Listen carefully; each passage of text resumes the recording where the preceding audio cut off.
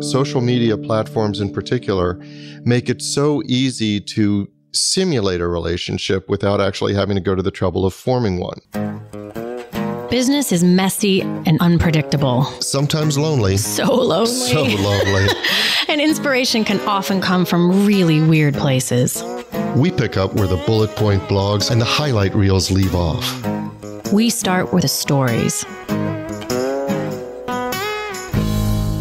Welcome back to So Here's My Story. I'm Jody. I'm Eliot. And it is just past our birthday. At recording, yes it is. And in fact, Eliot's story today starts with a message that he received on his birthday that was less than birthday-ish, I shall say. But we hop into all sorts of really great lessons on how you actually start and grow a relationship, whether it be from scratch or to grow a community in a way that doesn't actually detract something by trying to add something to it. Yes, and hint, don't fake it till you make it. Well, you know what? I will say it contrasts with another message that we got on our birthday, although I don't think he knew that. Out of respect, I'm going to call him Mr. Junior because his first name, here's how you spell his first name, Plassede. And I'm a little stumped. I can only imagine that I will exclusively bastardize that if I say it. So we'll just leave it at that. But he's the newest member of our Facebook group and he hails from Brazil and he sent us the most lovely message. It absolutely made my birthday. And I know I sent it on to you. So first of all, love the people from Brazil. We actually have a whole thing coming up on that in a couple episodes. But just one quick last thing there before we hop into the story. If you're enjoying the show, please tell a friend, share it on social media, just show someone how to do it on their phone. We are spending our birthday month trying to grow the audience. And what we know now more than anything is that happens when you, our favorite listeners, just tell someone about it. So please do. So here's my story. It was September 1st, a mild day. It was September 1st. And what's special about September 1st, Eliot? I'll tell you what's special about September 1st. It is my birthday and the birthday of others. Me. You. It is our birthday. It is our birthday. It is 10 years apart, yes. I will shamelessly point out. But September 1st is, in fact, both of our birthdays. Right. So I was doing what... And as we did a crappy job of any kind of celebration or oysters and cocktails like we normally do, maybe we'll do an episode about it. That's right. That's right. So at least I assume that's where you're going. I still haven't given up hope on the oysters and stuff. But anyway, so I did what has become a hobby of most people in our age, which is watch social media and watch the greetings come in and say, oh, I haven't heard from her in a while. Oh, that's really nice. And whatever on various platforms. But one of the greetings really caught my attention. And oh my gosh. I can really see a couple ways this is going to swing right now. Yeah. I'm going to read it verbatim because I need to do it justice. Okay. It says, "Happy birthday!" ! Eliot, and then 5 dots. Please add us to your process server's vendor list. Wait, what? Wait, no. Wait, there was no in between those two things? The in between is like 5 dots? 6 dots, 5 dots, whatever. Happy birthday, Eliot. Please add us to your process server's vendor list. Our company are the process server experts since 1987. Can I meet with your senior paralegals or main attorney to become your #1 preferred process server agency? Whoa. Thank you. And then there's an email and a phone number. Goodness. And ouch, that hurts. So that caught my attention because I really, as you well know, I wouldn't have been offended at all if this person didn't recognize my birthday. It's not incumbent upon the general public to recognize my birthday, even though we are connected on LinkedIn, which is a totally different subject. But even though we're connected on LinkedIn, it doesn't matter to me. I don't keep track of, you know what? Like if he's going to send you a shameless plea to become your #1 whatever, he didn't have to say happy birthday, or she. No. They. So I don't keep track. If he didn't say anything, I wouldn't have. And he wanted to send me an advertisement or a solicitation in a week, I wouldn't have gone, you know what? I'd actually consider this, except for the fact that a week ago he did not recognize my birthday. Fair enough. So it has nothing to do with that, but I was taken aback by the fact that somebody would just kind of use the birthday thing as like this perfunctory, hey, here's a reason I'm going to contact Eliot and I'm going to ask him for business. And it really rubbed me the wrong way. Well, I would say that that's the case, even if they did what would have made it slightly more palatable, say like, happy birthday, and then some kind of cartilage between the two, maybe even to acknowledge like we don't really know each other, but LinkedIn just said it was your birthday. So I thought I'd take this opportunity to tell you about my company. At least if you would have, like, that doesn't make it totally better, but at least acknowledges the like whiplash between the two. Like, happy birthday. Here's my ask. Like, oy. Maybe, right. It kind of reminds me of, the disconnect on various types of communication. So like when Nikki was out and she was staying over at a friend's house, but she was going to come home that evening, but she decided she had some wine. She wanted to stay over at a friend's house and it was fine. So she texted me back and she said, hey, I'm staying over at Corinne's tonight. And I texted back, okay. Oh, we've discussed this before. We have discussed on this. Podcast episode. Yes, we've discussed this before. And so I was at fault, and I tell this story to my public speaking class, and it's inevitably the women in the class who are like, no emoji, nothing. There's nothing that kind of insulates that message or that softens the message. And here with LinkedIn, you're saying that had he put something in between, like, hey, buddy, I know. Okay, I didn't say something creepy. I just said something I know. I wanted to wish you a happy birthday, but I also wanted to come to your attention so I could be your number one process server. Yes, or even be like annoyingly sort of chintzy or whatever, like cheesy, clever about it. Like, happy birthday, I want to make this next year your best one by taking the hassle out of your process server. I don't know, some way tie it, like somehow have a transitional sentence. But like, as you said, it's like there's this tiny little opening and somebody uses it to come in and then take up a lot of space in a weird way. And so it got me thinking about, when do messages actually devalue the sender in some way? And it's almost like consumables. Like they say that celery is negative calories because it takes more calories to eat than it does when you. So that happy birthday was like a negative. Yes, like, so caloric. it's like a negative caloric. I'll give you another example. This wasn't of communication, and welcome, by the way, to all of you to our Stream of Consciousness episode. So. There used to be a car dealer that would advertise, and they had this voice coming over the radio, of course, saying, I'd like you to come to my good friend, and they named the car dealer. But they never identified the voice. So normally you would say, my good friend so-and-so, this is Julia Roberts. This is Jody. And whatever, my good friend this. But it's a commercial endorsement. So it's a faceless, headless, nameless voice. It's made to seem like it's a referral. You just don't know from whom. Yes. So it's made to seem like it's some sort of commercial endorsement that you should follow. But it's a car dealer structuring their ad around a bait and switch theme. Yeah. Yep. And so to me, where does the ad actually become a detract? Yes. Yes. Because here's the funny thing. If I take your example, the shameless pitch for your service, which, let's be honest, if that had come in and of itself, there's a 99% chance you would have ditched it unless you were really, really, really unhappy with your process server or whatever. I don't even know if you have someone who does that. Whatever. Not the point.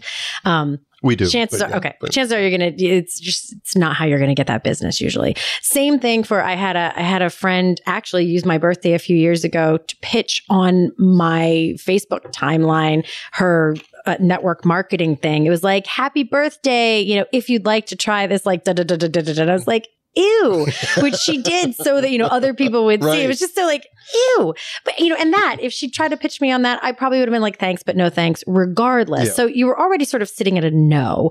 But then you add in that extra bit where you tried, like, you just chose a sort of disingenuous, gross way to make a sense of connection. And it actually makes it worse. Like, I'd rather somebody actually start the email with, I know we haven't talked since high school, but, would you be interested in this business thing? I would actually answer that with a genuine thing, but I don't know, but I do like the way you said it, when an ad becomes a detract, because that's the way I see it. And I do think, so to go with your example of somebody, because Nikki was talking about this, actually, she had a number of friends from high school who had it seemed all at once, joined various companies, whether it's Roden and Fields or whether it's they became nutritional coaches or whatever they called nutritional coaches. So she started getting these outreaches from the small town in Oregon she grew up in. Hey, haven't talked to you for a while. How you doing? And she always knew that was just followed up by, here it comes. Are you interested in health coaching? Right. Are you interested in this? To be fair, that is a result of bad coaching from their leadership. No, that's exactly right. That is what people, because it's worked for someone. So somebody says, try this thing and it'll work. And like, maybe it does sometimes, and maybe it does enough that maybe it's a great tactic. I don't know. I just find it really distasteful. Well, that's the whole point. And she and I had discussed it because we both share that. We both find it distasteful. Look, if you want to reach out and solicit me for business, that's one thing, but I don't like the faking the personal connection. Yeah. Well, that's what I was saying. I would be thrilled if someone said like, hey, I know we haven't talked in 30 years, but I'm trying to start this new thing. And so I'm like reaching far and wide. Yeah. And I'd be like, cool. Thanks for the honesty. You can absolutely respect that. You probably don't remember my face, but here, and I'm not sure I remember you, but Facebook says we know each other. But so that's when the ad becomes a detract. And I find that social media platforms in particular make it so easy to simulate a relationship without actually having to go to the trouble of forming one. Yeah, I hesitate about whether I want to actually be specific about this one because it is a local business. But there was a series of ads. I don't know if you'll recognize it or not. There was a series of ads in town for a gym where, and it was the one I went to is actually an all women's gym, and they have other ones that are co-ed, but I went. They had several that were just women only, and they have this series of television ads. What's the Lindbricks? Yeah. They had this series of television ads where it was the two of them because they are a couple. They own the company. It's legitimate. Yeah. It's a family-owned business. So that part's not disingenuous. Right. But everything, and they're all holding the bricks, which is kind of cheesy. Yes, yeah. But they kept doing the thing from like, they would send out these emails from Uncle, whatever his name is. Victor. Uncle Victor. So like as a part of a women-only gym, I was getting these emails from Uncle Victor says, really? And I was like, ew. Yeah. And I think they're trying to really build on the sort of like family business thing, which I totally get. But it always did the opposite for me. Yeah, I can see that. It's the presumed relationship. And I've seen her at the gym. I've never seen his face in person. So to get an email from Uncle Victor was like, yeah. And I belong to one of their gyms, and it's presumably not the all-female one. Not that I've noticed. If it is, I've noticed a distribuing amount of men in there, particularly populating the men's locker room, which is large. Okay, so not that one. So, but yeah, in there it's all business, and I appreciate the all business. I like that it's a local business. I like supporting local businesses, and to be fair, this was like 12 years ago, so I am quite certain that they have matured and some of their right. But to your point, what I appreciate is I like knowing it's a local business, and that's wonderful to me. But I don't like the presumed forced relationship of your best friend or Uncle so and so, Uncle Victor, especially for a female gym. Like there's just all sorts of layers of weirdness there, and calling anybody uncle, but that's a different story. I think that it's bad enough on LinkedIn. Actually, I don't know if you get them as much as I do, but on LinkedIn especially, I constantly get these things that say, Jody and Eliot, I would be a really fantastic guest for your podcast, or this person would be a really fantastic guest for your podcast. I get at least 3 to 5 emails a week. And it's always just so funny because they're like, they'll be perfect for you. They're the perfect guest. And I'm like, have you listened to the podcast? Like, well, I'll get those. I'll get the podcast. I will get emails from people. Again, it's the faked relationship. I really love your website, and I respect so much how your practice has grown. I've taken the liberty of redesigning your website, and if you would just reach out, I'd love to have a brief conversation with you about that. So, and I get those at least once a month. Yeah. But it starts out with I love what you've done with your practice, and I really respect your reputation, all that. And those sorts of things, when I look at it, I'm like, you don't know who I am. Well, so that to me is what this all boils down to, is there's this difference between, I think there's somehow these two things have become conflated, which is trying to create a sense of connection, in theory, authenticity with presumed closeness. But if it's not authentic closeness, if you don't actually have a closeness, you can actually, interestingly, I was joking before, but I think that's another way to look at it. You can create that sense of closeness by being honest about your lack of closeness. Somebody simply saying like, look, I know, we don't know each other from Adam, but I really think this might be worth a look for you. I at least don't immediately put up my wall. No, it's a genuine outreach. Yeah, of somebody who's trying to pretend like they know everything about me when clearly they don't. I know when I first started at the architecture firm, I was answering the phones, and I used to, because Jim Greaves was the main principal at the time, and he either went by Jim to people who barely knew him, and then his real friends called him Jimmy. No one on the planet called him James. No one ever called him James. And so these very aggressive financial planner kinds of young dudes, and they're the guys who like call all day long. Mm-hmm. They'd be like, hi, I'd like to speak with James. And I'd say, oh, really? And I mean, who am I asking? It's a good friend of his. You just put me through to him. And they would try to like aggressively pass through it. But the minute they said James, and then they were trying to fake all this, like closeness, but I knew immediately nobody calls him James, especially good friends. So I would just sort of toy with them and then eventually hang up or pretend to take a message. But interestingly, if some young guy called and said like, look, I know it's your job not to put people through, but is there any way that I could talk to him? I probably would have found a way to like put him through. Now he would have shut him down in 30 seconds, but at least I wouldn't have stopped him. No, that's true. I might have put him through. But I do take more offense at the veneer of a relationship where none exists. Mm-hmm. I think that's really for me what to me it borders on violation. I mean, when we were talking about that like sort of happy birthday and then literally with no break jumping into it, to me it felt like, I know I cracked this joke before, but to me it felt like, somebody's walking by and like your window's a little bit open. So they just like climb inside and you find them in your living room. Like it's like, wait, that was not an invitation. Like you just used this tiny little sliver of an excuse to say a thing to then like just help yourself to like, I don't know. Right. And so we've talked about one way to get around that, which is to not do it, to say, look, I don't know you at all, but is there any way I can talk to Jim just for, 5 minutes? So there's an honest approach. The other thing that strikes me is you've got a lot of businesses out there, like we talked about Victor and Lynn Brick. And I know that they're a local business. They built themselves up locally. They do care about the community. Mm-hmm. But it's such a cliche to say, well, we're a community this or a community that. So the task ahead of people to actually show that they're committed to the community, it's a longer thing to say we care about you when they don't know you. Yeah, but I think part of the problem with trying to tie that in is that a lot of the things we're talking about is how to initiate a conversation or how to, I brought up the whole Lynn Brick's thing, but that was, they're trying to expand a relationship. But to me, it all comes back to the only place you can ever grow a relationship or a community is from exactly where you are right now. You can't, it's really interesting. There's this is a little bit of a leap, but I think it still makes sense. I think we'll find out in a minute.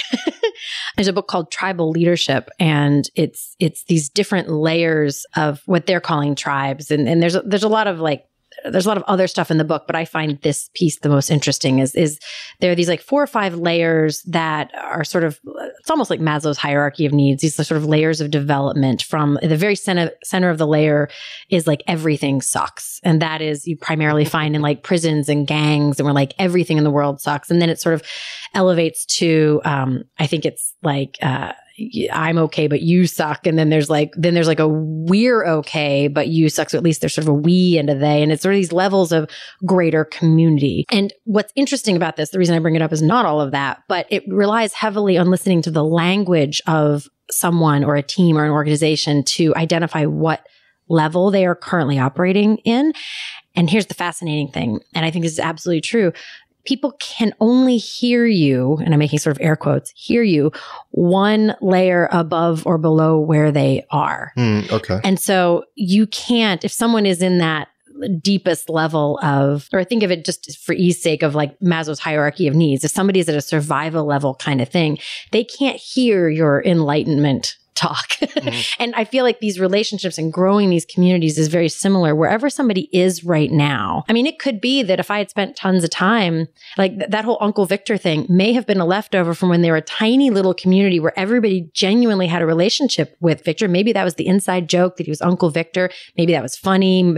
I wasn't there for that. Wherever that came from, right? It may have been someplace very genuine. It wasn't my genuine experience. And so just recognizing that you have to meet people where they are and grow the relationship from there, I think is kind of ties all those. No, I think it does. Together. And so if you go one level up, so we started out talking about the person who doesn't know me, right? Doesn't know me, but is kind of faking it. But if they went one level up, which is, okay, I don't know you. So I'm not going to fake that I care about you because I don't know you.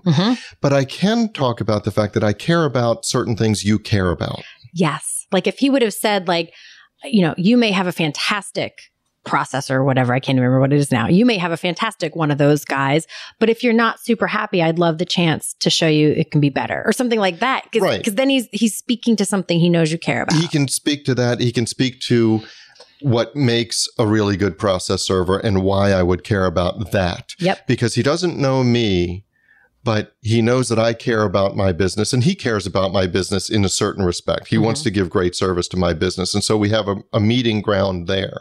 So yes, I do think they can level up. It's presuming to be on a certain level when you're not and not recognizing that I think that's when the ad becomes a detract. So that's our story. But the discussion doesn't have to end here. No, it does not. In fact, we don't want it to. No, we don't. That is why we actually have our private Facebook group, which we started to make sure that we could get your comments, your rants, your thoughts, your stories. Your stories. You can find links to that group as well as show notes and links to subscribe via email and how to find us just about anywhere you can possibly find podcasts at sohere'smystory.com. And you can also find us on Facebook and Twitter at SHMS Podcast. And since we know it takes a village. Yes, it does. We'd like to thank our village, our super talented, incredibly patient team. And occasionally snarky team. Yeah, but in the best of ways. In the best Lovingly of ways. Snarky. Yes. Good mockery. So a huge shout out to the people who actually help us produce our show. First, our sound engineer, Tom Hansen. Thanks to Christy Schmier for our brilliant show notes and all the other fantastic writing she does for us. And to Taylor Mathauer for doing just a little bit of everything. Including wrangling us. Which is no small feat. No, it's not. This is Jody Hume. And I'm Eliot Wagenheim. And you've been listening to So Here's My Story.